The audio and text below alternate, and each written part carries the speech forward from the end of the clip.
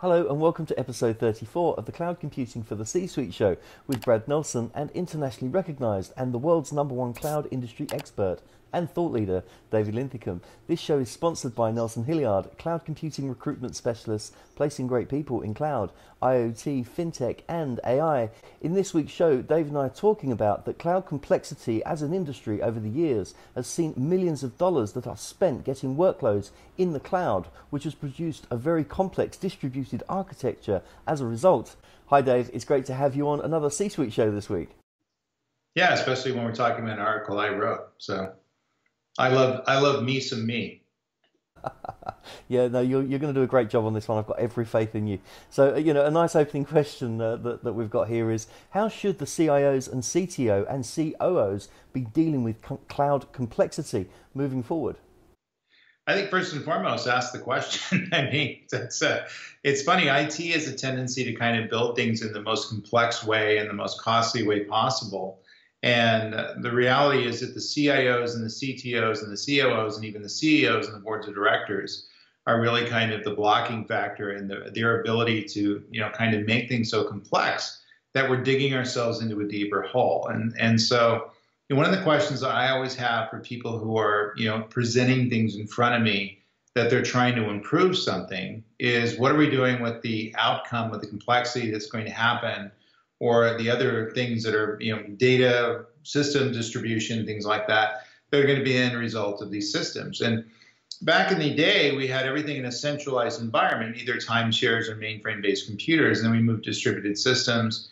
Things got very complex, then we moved to the internet, things got even more complex. Now we're moving to cloud computing, where we may have silos of information that exist on different public cloud providers, private cloud providers.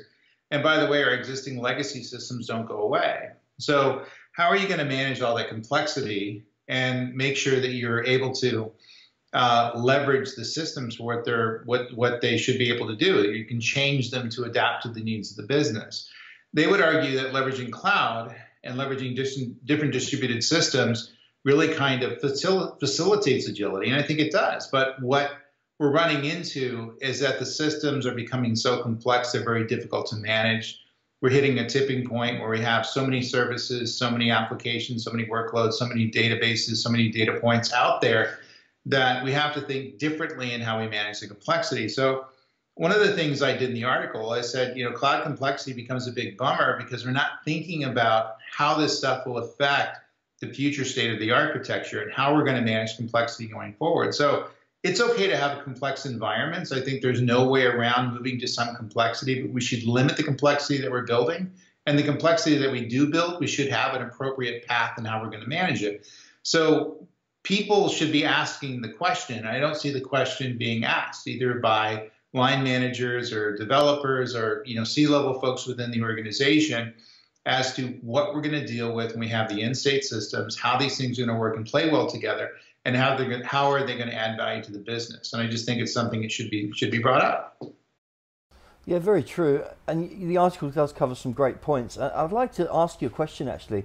It's probably a big question, but and it probably warrants a sizable answer. But it would be lovely to hear your point of view from a case study point of view, without naming names, of an example that you've worked in or you've been involved in as part of the project on working out a resolve to the complexities and everyone getting tied up in all the different data points and developing business from legacy and things that have become outdated where the transition hasn't been that fluid in a cloud environment. It'd be great for you to, if you could, I know I'm putting you on the spot here, but it'd be really good to see, or if you can give us an overview of that case.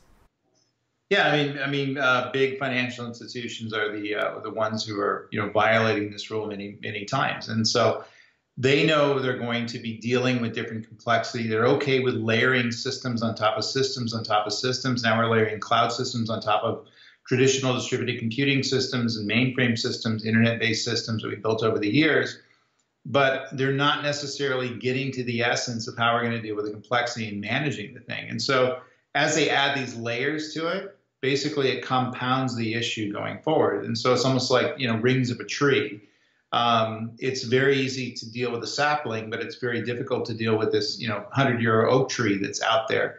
And everything has to interoperate one to another. Everything has to communicate one to another. And where they run into a problem is when they change the system. When they buy a company, buy a bank, buy another bank, they have to change their trading philosophies, trading stances, things like that. Regulatory changes occur.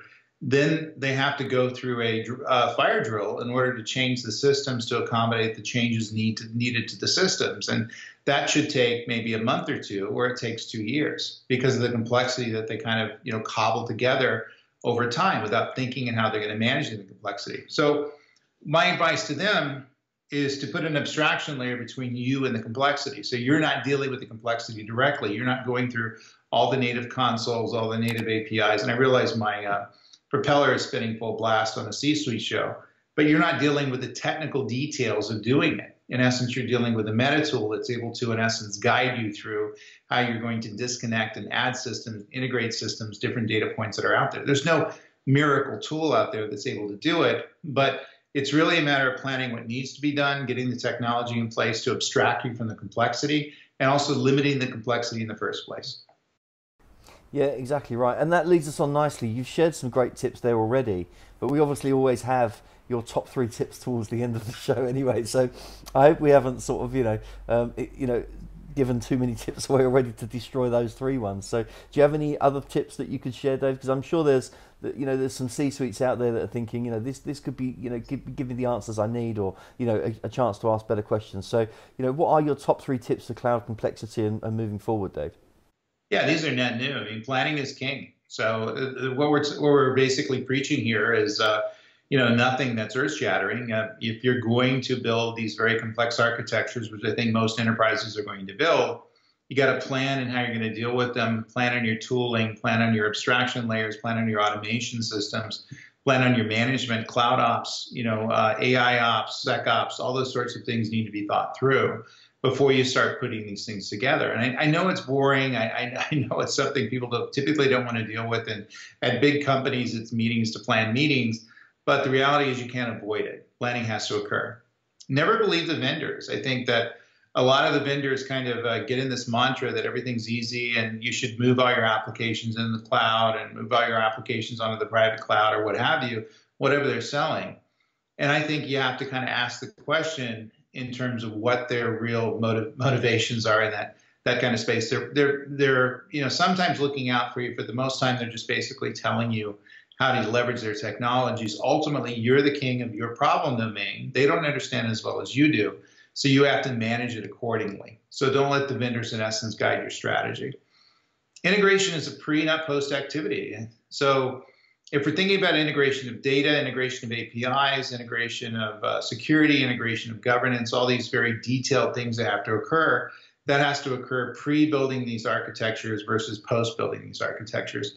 We love adding security, governance, data integration, all these things after we've made the deployment. That can't happen because by the time we do that, it's kind of too late to get into the metadata aspects, the tooling you need, the different interfaces, different technology you need to make that happen. And so that question needs to be asked ahead of time, not post-project. Great tips. What a fine show we've had this week. We do say so ourselves, right? If we say so ourselves, we're both modest. We can take it. Yeah, we'll see what the comments say down below. Yeah, exactly. Well, I'll be deleting all the expletives. Don't worry about that. I do that on a weekly basis. Dave, all joking aside, that was fantastic content. Great 3 tips, great show, and a pleasure to have you on the C-Suite show this week. Thanks for being here. It's great to be here and think about the stuff ahead of time, guys. Excellent. And thanks for watching, everyone. We really do hope you enjoyed watching the show. Obviously, you can catch us on the podcast, which I forgot to mention in the Australia show. I sort of randomly forget to mention that every week. But yeah, we're on the podcast. You can get David and I on Twitter, which is at David Linthicum. Nelson Hilliard's on Twitter, which is at Nelson_Hilliard. There's some blue graphics there flashing around the screen. And yeah, we've got lots going on with our blogs as well. David writes for us regularly on the website, so check out those. We've got some really cool things going on with our blogs as well as all the shows that we're doing. So remember to like, subscribe, comment and share these videos with your friends and with your colleagues. And yeah, thanks for watching and until next week.